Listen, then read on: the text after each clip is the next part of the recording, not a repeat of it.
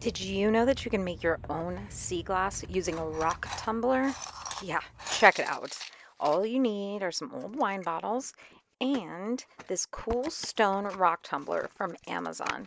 It comes with everything you would need to start your rock tumbling journey, so why not learn how to make some sea glass along the way as well? Check out all this really great stuff that comes with the rock tumbler. It even includes extra belts and some rocks for you to get started.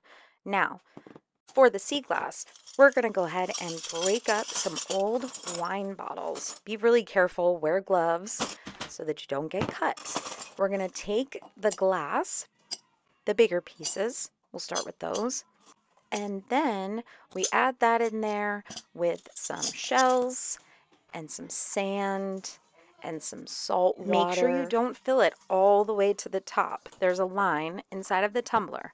Seal it up nice and tight. Make sure you screw it on there. Otherwise, the water will leak out. We did have that happen to us, but it only happened once, and we very quickly learned how to fix it. So we had this going for a few days, and the results at the end were amazing.